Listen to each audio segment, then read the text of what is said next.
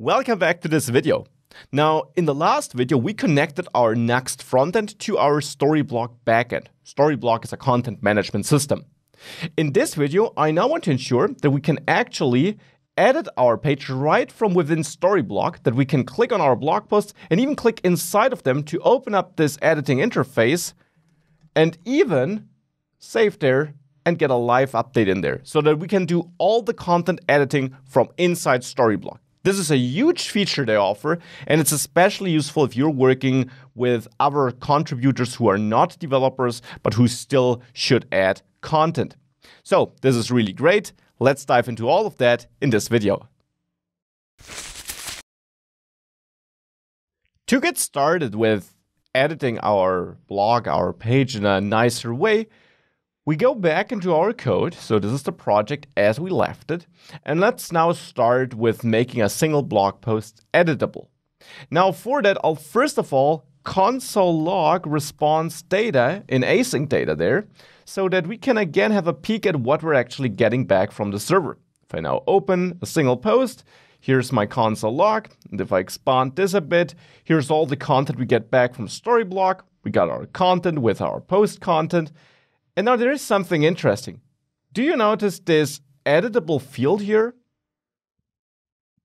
This is not something we added, but it's a crucial part when it comes to making this editable in this preview mode Storyblok seems to offer to us.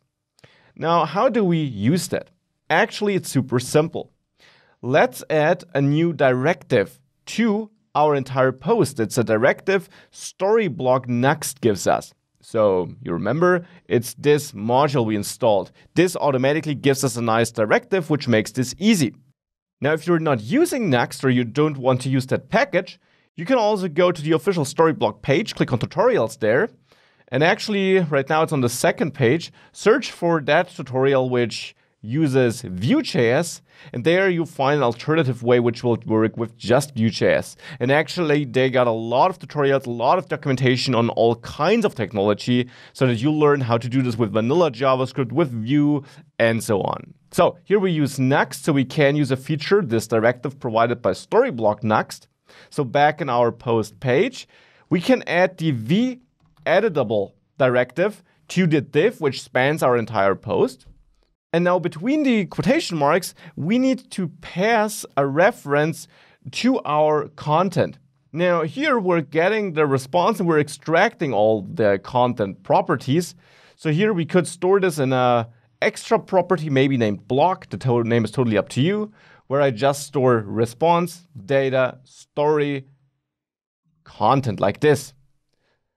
Now we can assign this new block property to v-editable.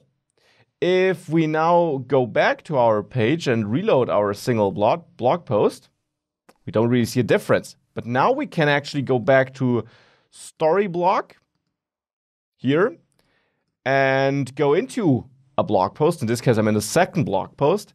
And now here, we can ignore these instructions, which would work with vanilla JavaScript. Here you, by the way, also find instructions for different languages. But we can ignore that. We already got everything set up. Here we can now enter localhost 3000 and click go. And now this will load our local page in there. Now this won't work because the URL is incorrect. We access the second post just on localhost 3000, the second post. There's no /blog in between. But thankfully, we can go to advanced here and enter a real path, which is just a second post. Hit save. Now you see it updated here. And now we see our post here. Now that's nice, but we're not entirely there yet. Instead, we should now go back to our single post page and add the normal mounted hook. That's a hook, a lifecycle hook provided by Vue.js. Mounted because this has to run on the client. It must not run on the server. The created hook is actually also executed by Nuxt on the server. Therefore, we use mounted. And in there, we now access our Vue instance with this, and then Storyblok. Not Story API, because we're not making an API request, but Storyblok is another object which is injected by that Nuxt Storyblok plugin or module. And here we just call init. Now this will initialize our project to be live edited, so to say. Now if we reload our Storyblok page here, we can actually see some thin lines. If I click on compose, we see now that post is wrapped. If I click on post, we now actually see that here on the right, we can edit this. So I just clicked in there. Can even go to edit and click in there, and it will automatically load this in compose mode. And if we had nested components there, we could even click these nested components in there and start editing them. Now that's nice already. Now we can add more. We can go to mounted again.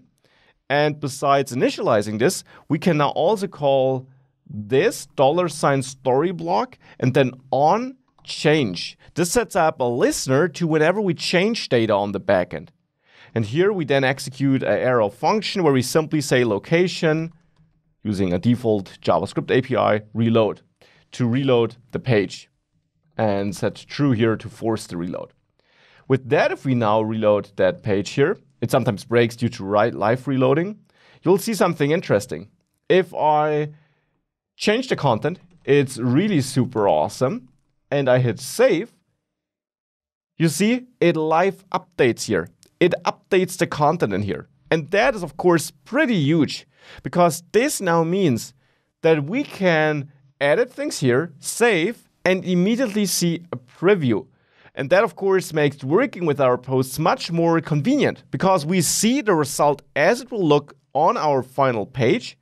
And, well, we even get live updating.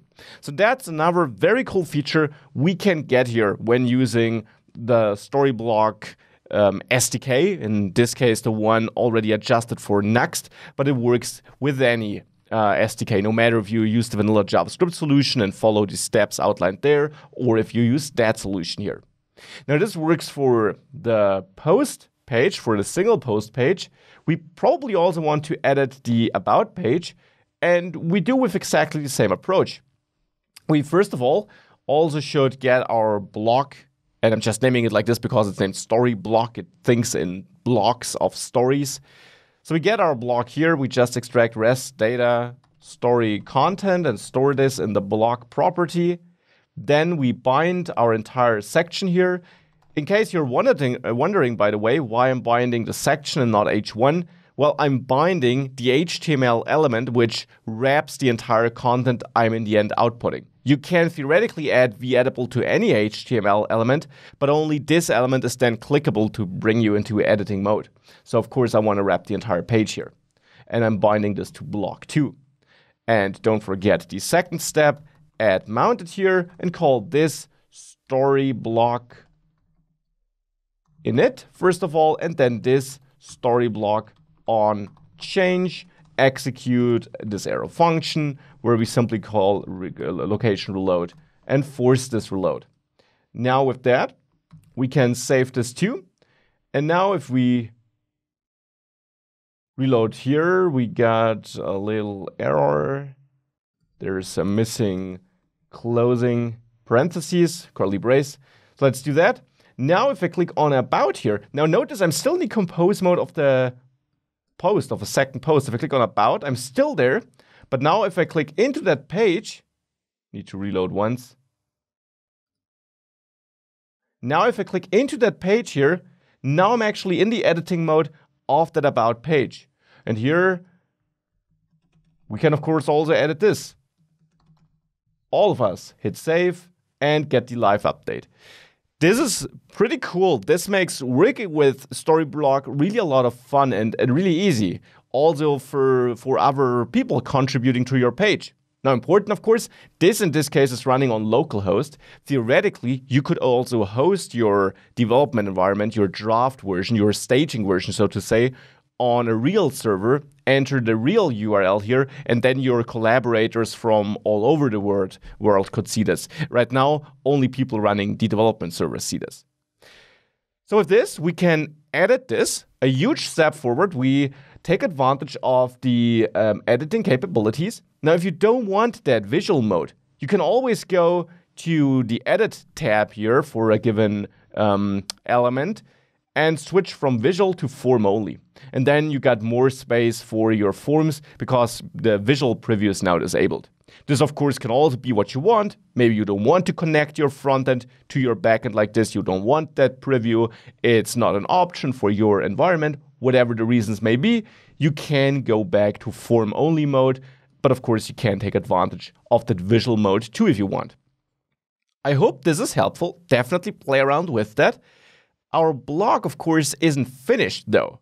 We still need to do some cleanup work, and ultimately, we of course want to also switch out our draft version for the published version and ship our published version to a real server. These are all things we'll do in the next and last part of this series.